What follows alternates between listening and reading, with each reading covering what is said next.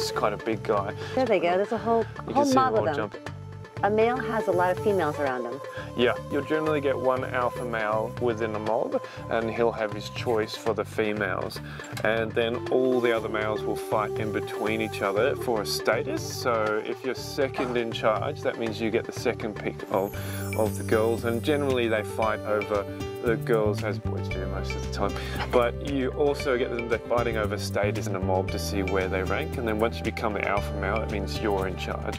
And so if another male comes and tries to usurp you, give him a bit of a box spin and a kick and let him know his place. Why does it sound so human? It does sound human. I'm tapping in.